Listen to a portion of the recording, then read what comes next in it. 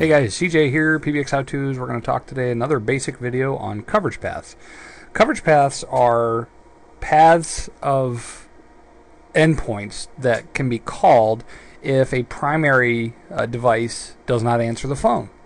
So think of it like rolling to voicemail at your home. So if someone calls your house and you have an answer machine, your house is going to ring 3 or 4 times and then hit your answering machine. That is a coverage path. But let me show you how they work in terms of the Avaya PBXs. And this translates to all the different PBXs because coverage paths are coverage paths. So I'm going to list cover path. And you can see I don't have any in the system. You can apply coverage paths to many things.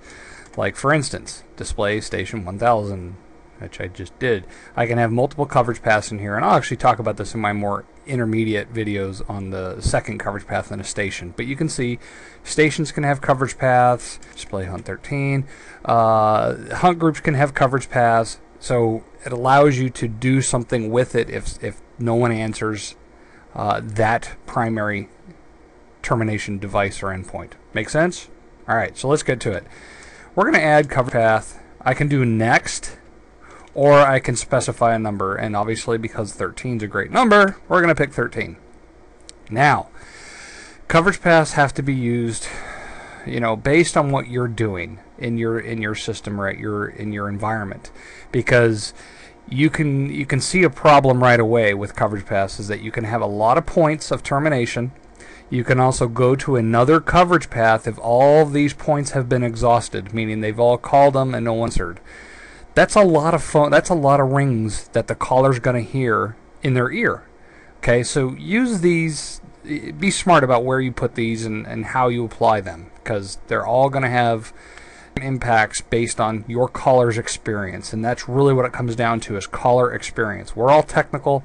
We can all program these things like no other, but just remember the end user. Remember the caller, because that's how I base everything I do in these systems is how fast do I want to get that caller to the information they need, whether it's talking to an IVR or listening to an IVR or talking to a representative. Alright, so just keep that in mind. Let's go on. Alright, next path number. This part allows you to send it to an additional coverage path after all these options down here have been exhausted, as they say. But basically everything in these points have been called. So I don't use that unless, again, special circumstances. Let's talk about the coverage criteria. The coverage criteria is a powerful place for you to set how and when your coverage path should be processed.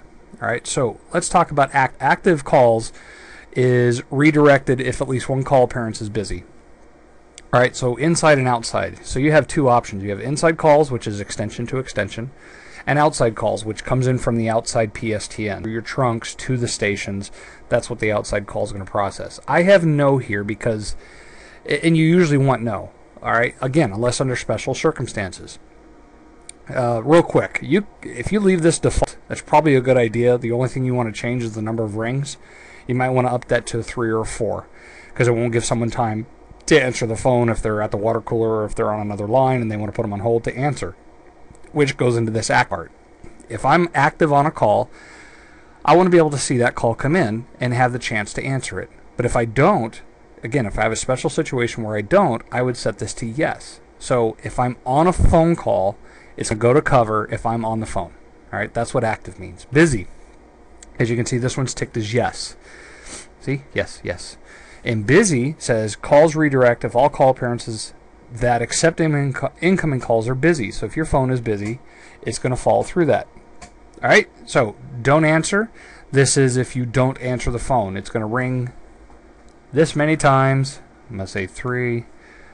If you don't answer the phone, this many rings, that's where it's going to go. All right, all says send to coverage path every single time. So let's say you have some phones for users that are no longer there, but you need to have those phones available because someone else has access to the mailboxes, but those phone numbers are public. Well, you could set this to yes, and you won't have a bunch of phones ringing. It'll go right to voicemail every single time.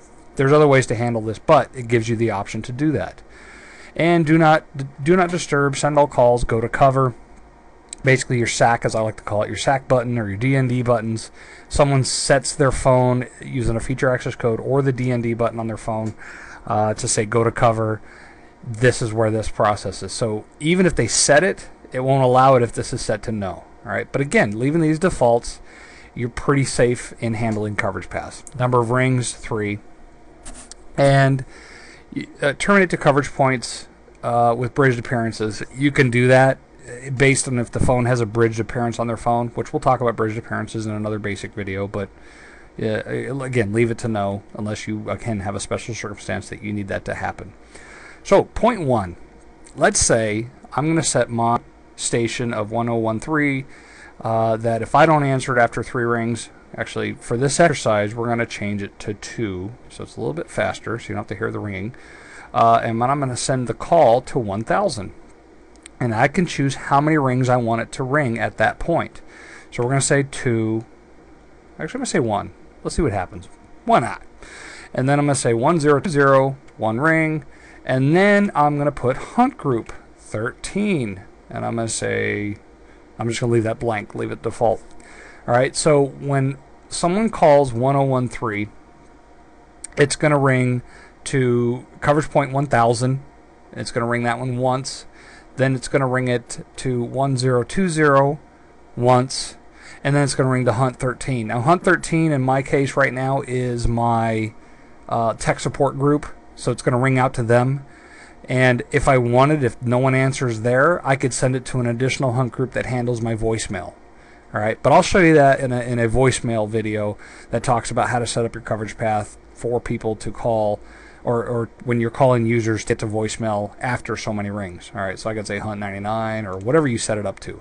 Okay, you can also do announcements. You can play an announcement before it goes there. You could say point 1 is the announcement of, whatever announcement I have set up that says, please hold, let me try to find someone. Okay, so it's like a find me, little pseudo find me, if you will. So you can play announcements. You can also set it to go to a VDN. Let's say this is an agent or a tech support person who's part of a call center.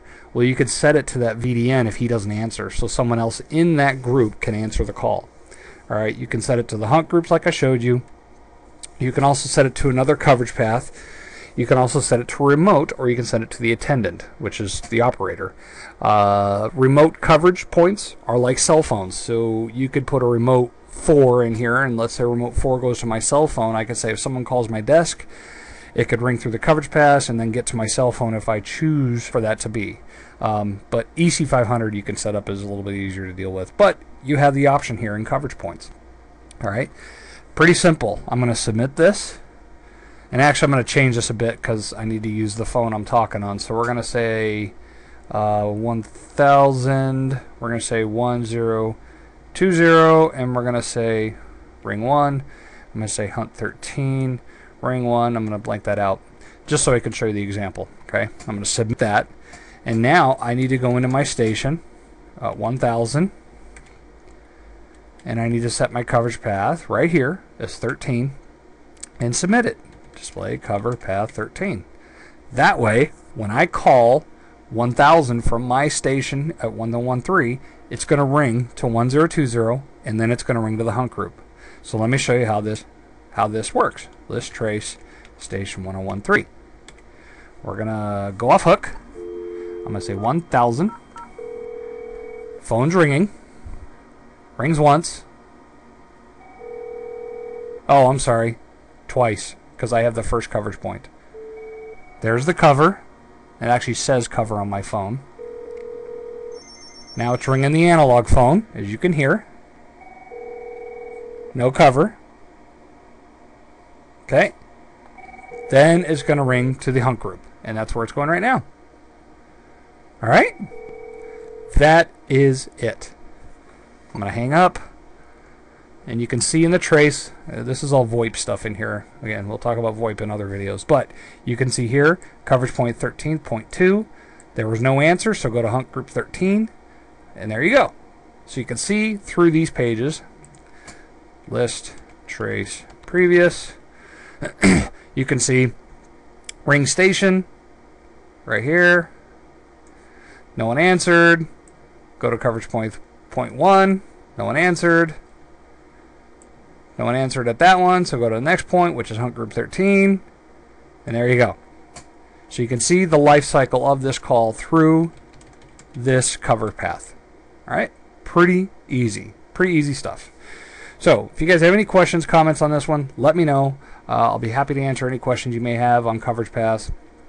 Again, I'll do some more intermediate stuff when we start doing the voicemail portions of it, and I'll be able to help you out. So I do appreciate you guys watching, and keep watching for more videos that I post up, and I will talk to you all later. Bye-bye.